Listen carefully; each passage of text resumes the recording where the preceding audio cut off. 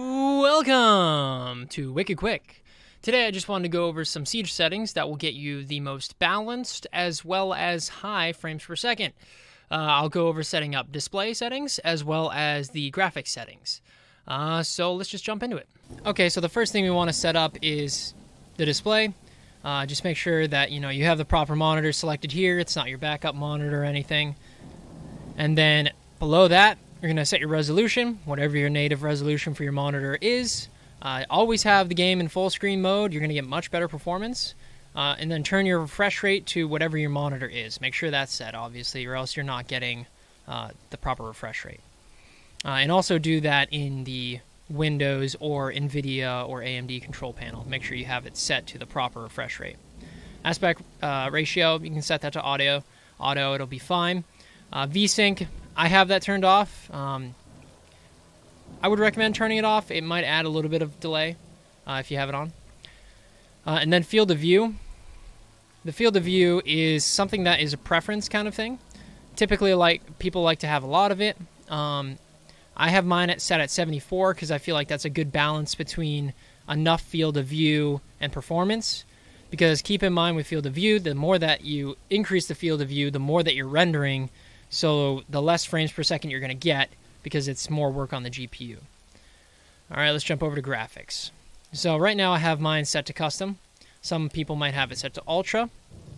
I have a GTX 1080, and so I like to keep mine on custom, and I'll show you what I change. So typically for my textures, I'll have that set to high. Texture filtering, I literally just turn this down to linear, or you can keep it high up. I'll show you in a second. It really doesn't make too much of a difference, but drop mine to linear. Some of these settings actually, some will affect your frame rate more than others, but my LOD quality, I just have that set to very high. This isn't a game where there's a whole lot of stuff that loads over distance.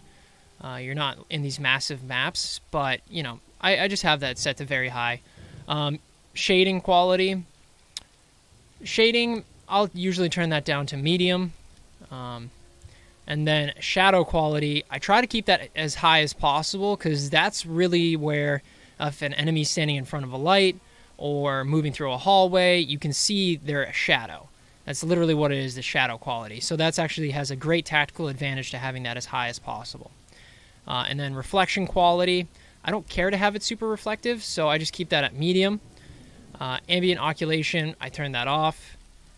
Lens flare, I don't care. I'm not in a movie, I'm playing a game. I have that off. Zoom in depth of field, I don't want anything messing with when I zoom in. I just want it the standard. TAA is crucial. Some people might have this as off. That is not good for performance. FXAA, none of those. So let's just go back to standard TAA, and then these are your two items that are going to make the most difference. Primarily being the rendering scaling is going to increase your performance pretty drastically.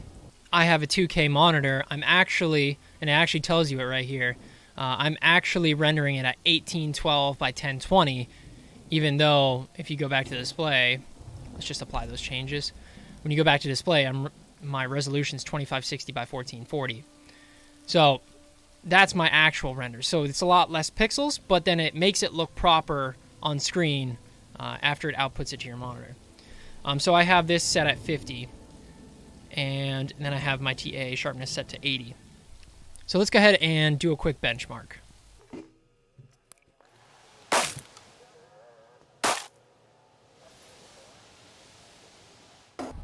Okay, so benchmark results. So the average is 172 frames per second, which is pretty good. Maximum is 428. And then the overall, the overall for minimum is 75. So as you can see, 75 is kind of low. Like I wish the minimums were a little bit higher, but I'm also using Streamlabs OBS to record this. So, and I'm using NVEC, which is an encoder that's on the GPU instead of the software. So I am getting a slight performance hit there. But as you can see, it's like very high. I know the average is above my monitor's refresh rate, but having the higher refresh rate than your monitor is actually better because your monitor is then receiving the most updated frame possible. So you actually do receive a benefit from having a faster render rate than you do a faster refresh rate. And also it brings up those minimums a little bit. So 172, I have a minimum of 75, but if I tuned my setup to do 155 frames per second on average, my minimum would be a little bit lower. So just to show you the difference, if we put the render scaling to 100%, so that is my native resolution, 2560 by 1440, hit apply, and let's benchmark that now and see what we get.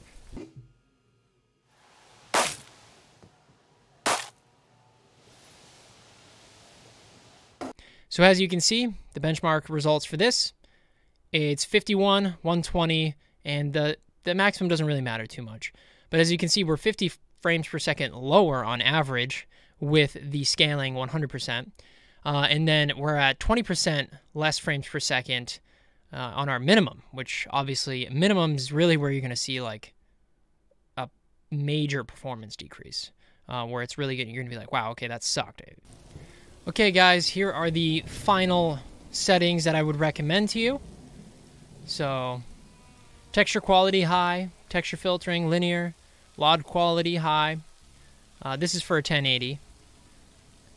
And shading quality medium, shadow quality, try to keep that as high as you can. Reflection quality medium for me.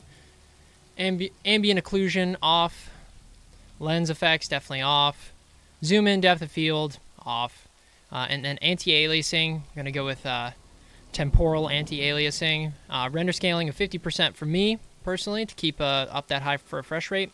And I just left TAA sharpness at 100. Now, some of the benchmarks had some drastic fluctuations between frames per second, and that may be due to the fact that I'm overclocked and it might not be the most stable, or it could also be because I'm using Streamlabs OBS with the NVEC encoder, which is using some of my GPU. But the point was to show and display how changing the settings in Siege can get you the fastest frames per second with a healthy balance of quality as well, because nobody really wants to play a terrible looking game. All right, well, that sums it up. I hope you guys found this helpful. If you guys want to check out what I use to game and stream and all that, you can check out some of the Amazon affiliate links down below. If you use those, it doesn't hurt you at all, but it actually kicks back a little bit for me to help support the channel. I also stream pretty much every weekday from 6 to 8, and then on the weekends. So go ahead, check out my Twitch if you could, and I'll see you guys next time.